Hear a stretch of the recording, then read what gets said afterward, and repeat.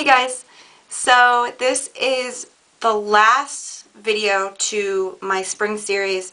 After this one, I'm going to be doing a new series, which is going to be coming soon. Hopefully, I have some ideas planned out. So yeah, it should be good. It's going to be fun. So and different. I don't think I've seen anyone else do something like this, or what's going to be coming soon. So that'll be really cool. So if you're just someone who's passing by and just landed on this video, subscribe, because there's going to be really cool stuff coming in the future. So that'll be really cool. And so anyways, this is the neutral look that I did. So you can pretty much wear this anywhere. I wore this to school today. You can wear it to work. You can wear it if you're just going shopping for the day, or if you're going to like the beach in the springtime. So I think it would be safe enough to wear this to the beach in the spring, since you're not really going swimming and it's not really dramatic. You know, you can wear this if you don't want to experiment with color, because I know people are afraid of color. So you can use the neutral colors and still have your eyes, pop and look really good and smoky, and just looks like, you're awake, and without using, bright colors. This is the look, my last spring look. So keep watching to see how I did the smoky neutrals. I already did, the NYX eyeshadow base on my whole eye, and then I did NYX Jumbo Eye Pencil in Milk for the inner corners and underneath, like where the eyelash is, just to brighten up the eye. And then I'm taking MAC's Gesso, or any white matte color that you have. I'm gonna take the bigger crease brush from Essence of Beauty. Just get a sufficient amount on there. You want to make it really white, the inner corners. Not too much on the lid, just in the inner corners.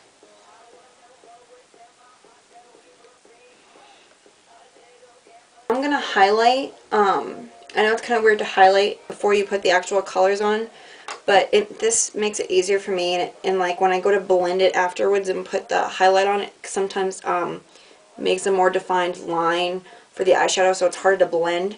So this just makes it easier for me to blend it. So I'm taking MAC's Vanilla, or any kind of beigey type color that you have, and I'm taking a like this fluffy brush from BH Cosmetics, and just on the brow bone.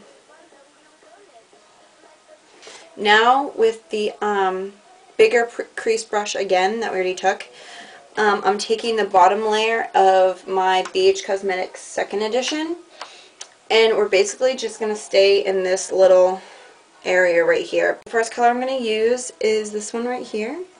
Get a good amount on there, but you don't want to have too much because you don't want fallout. You're going to put this color all over the lid and a little bit above your crease.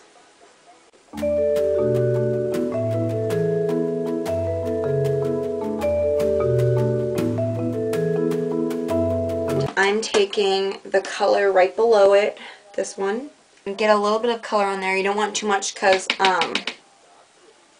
you don't want to pack it on at first, because it'll be a lot and you'll be like, whoa, and you won't be able to take it off. So you're going to start in the outer corner, and you're going to work it in a C, and just blend it out towards the middle of your lid.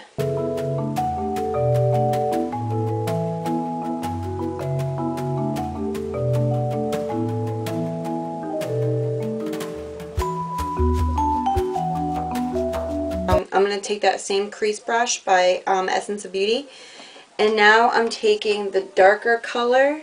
You don't want a lot. You might even want to dab some on a napkin or something. You just want even one little dab is like all you need. And you want to put it in the very corner and work it down.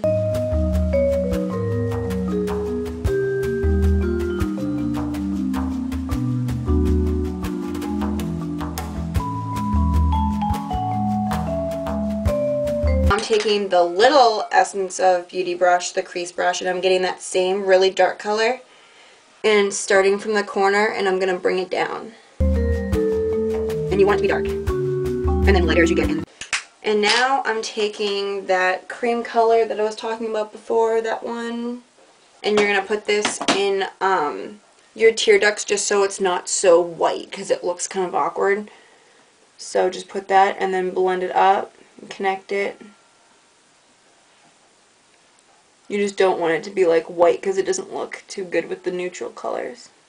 I'm going to use a black eyeliner. I would use a brown eyeliner, but I don't have a brown eyeliner. This is just Milani True Black. And I'm going to put this on the waterline and a little bit on the top one too, but I'm not putting it in the tear ducts, just so the tear ducts make my eyes really open and bright. And you don't really want to tug on your eye.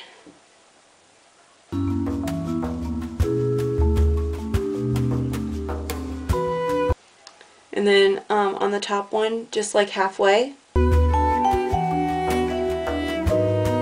Now, whatever mascara you prefer, I'm using Colossal Volume, as everyone already knows.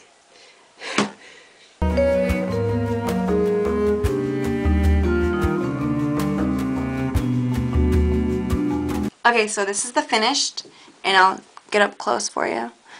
So, it's pretty much it. Not very difficult, right? I didn't really have a tough time. The only thing with these palettes, I notice when I use a lot of like the purples, because there's just so many purples and pinks and everything. When I use that, and I'll do it for school, and I'll be like, oh, this came out really good, I want to do this for a video, and then I go back and I try to remember what colors I used, and it's really hard. So the only thing with these palettes I don't like is really hard to remember what colors you use and stuff like that. So at any rate, this is the finished. So subscribe, like I said before, so you guys can see the new stuff that's going to be coming, the new series that's going to be coming soon. And I can't tell you what it is because it's going to be a surprise. It's going to be something really different and really fun. And I'm really excited about it. And it should be good. It should come out good. It'll be cool. So, yeah, stay tuned for that. And I'll see you guys later in the next video or whatever. So, yeah. Thanks, guys. Bye.